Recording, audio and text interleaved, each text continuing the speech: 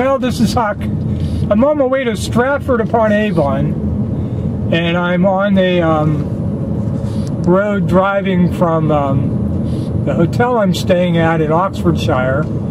It's about a, I don't know, about a 25-mile drive to where I'm going. I thought this would give you a nice view of the kind of stone houses and history that just lines every street everywhere you go in this country. Old churches like that dead ahead here on the left. This is just stunning.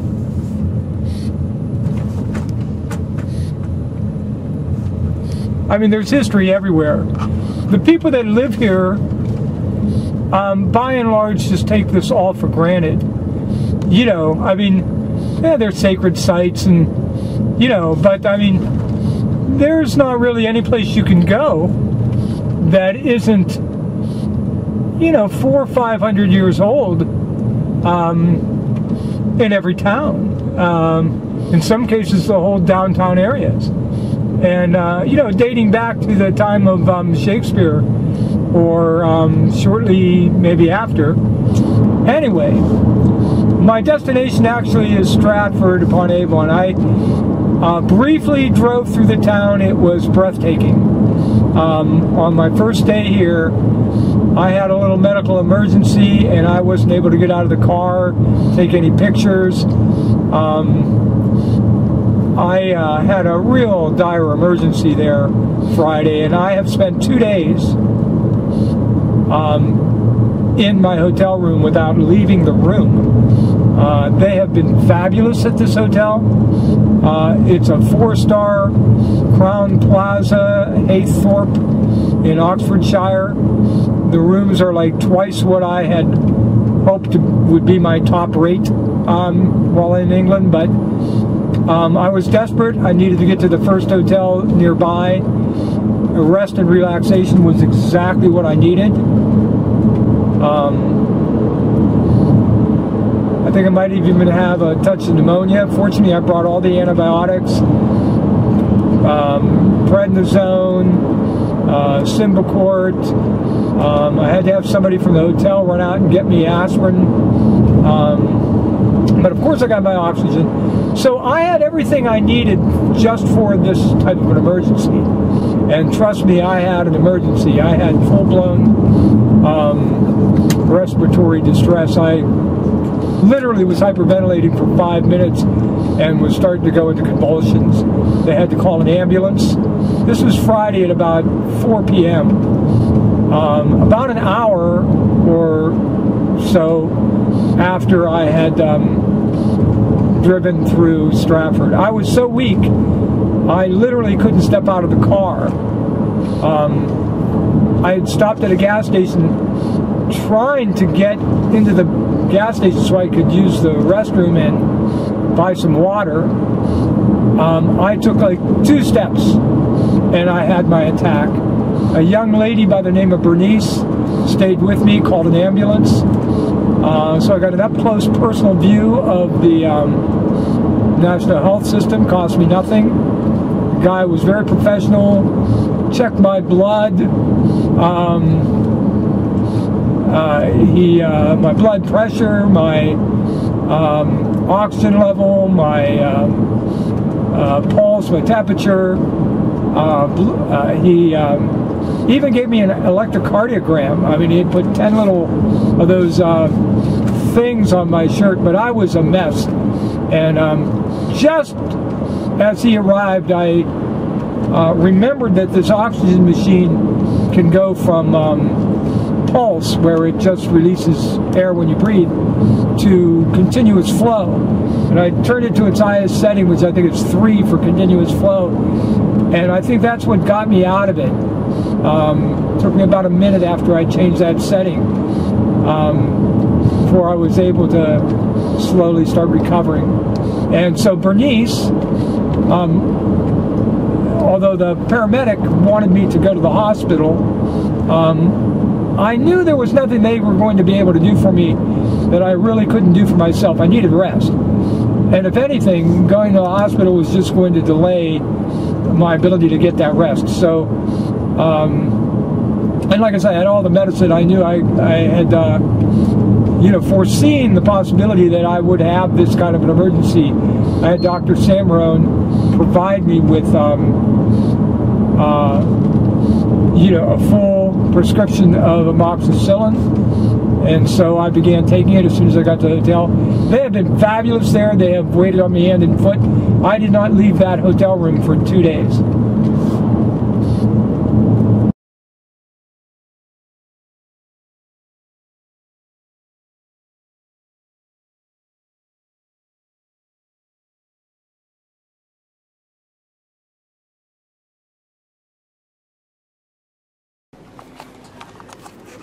Well, it's Huck. Hey, I'm here at Stratford upon Avon. There's Holy Trinity Church. I'm going to try to find a parking space.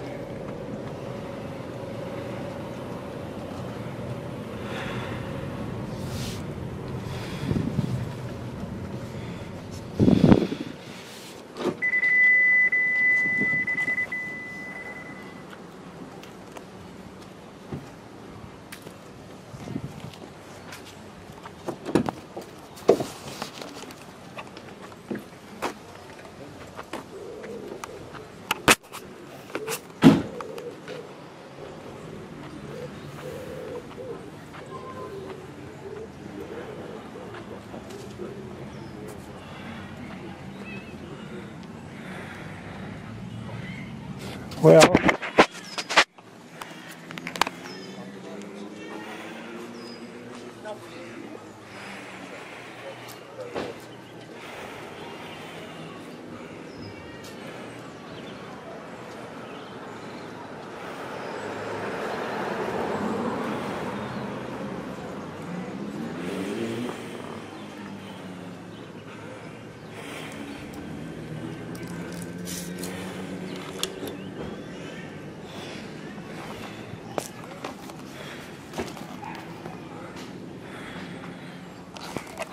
so we're going to go through Holy Trinity Church. Shakespeare was christened here. His birth records were recorded here.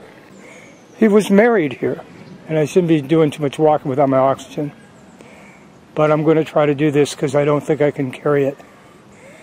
So this is one of the things I dearly wanted to see. I'm just going to have to take my time and make some stops along the way.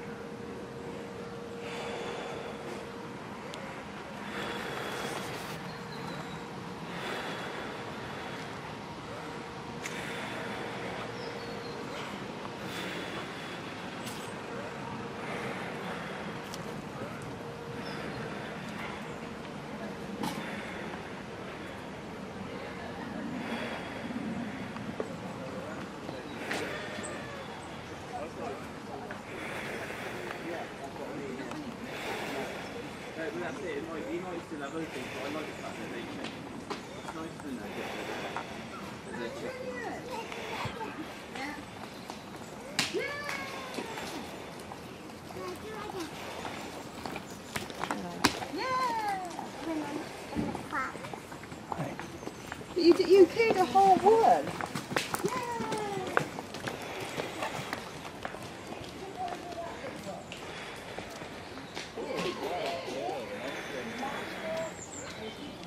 Can't read the names on most of these headstones.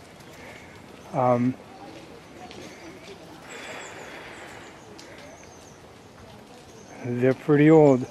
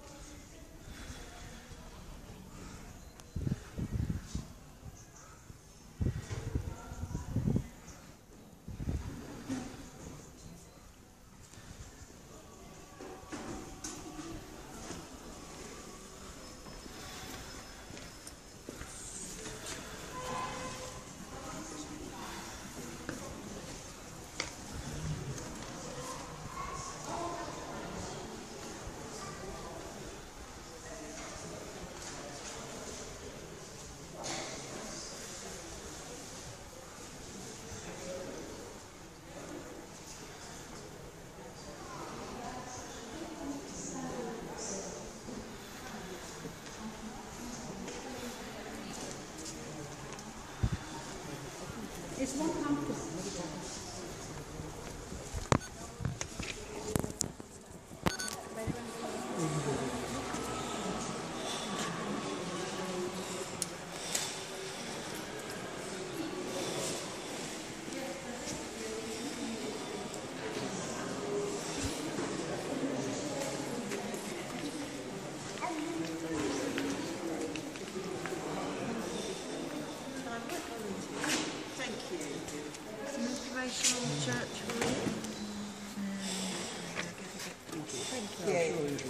Hi.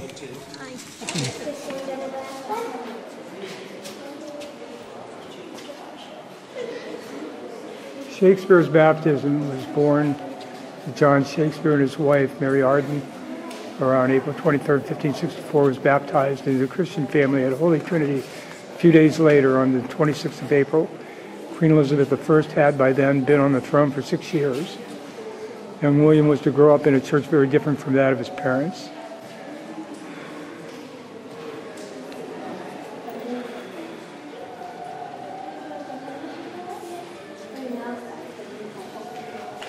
Shakespeare would have attended church every Sunday with his family, received catechism, instruction in the basic lessons of Christianity. From his earliest years, he was exposed to biblical tales, and his plays are steeped in the knowledge of the Bible. Shakespeare's wedding, there's some mystery surrounding which local church Shakespeare was married in. His marriage license still exists, but his name does not crop up in any registers, so various local churches lay claim.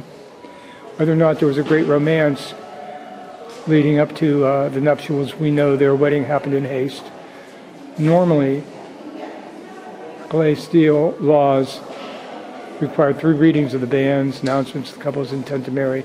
It's possible to speed the process, as the Shakespeares did by getting a license from the bishop. This, coupled with the arrival of baby Susanna only 6 months later, would indicate Anne was pregnant when the couple married.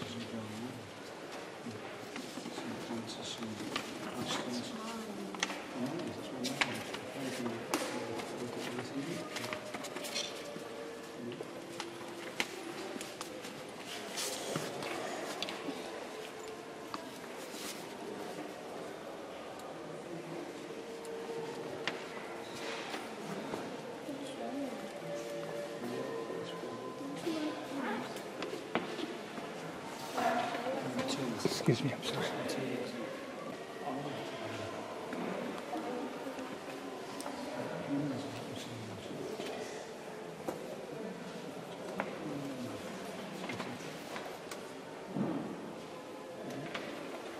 French.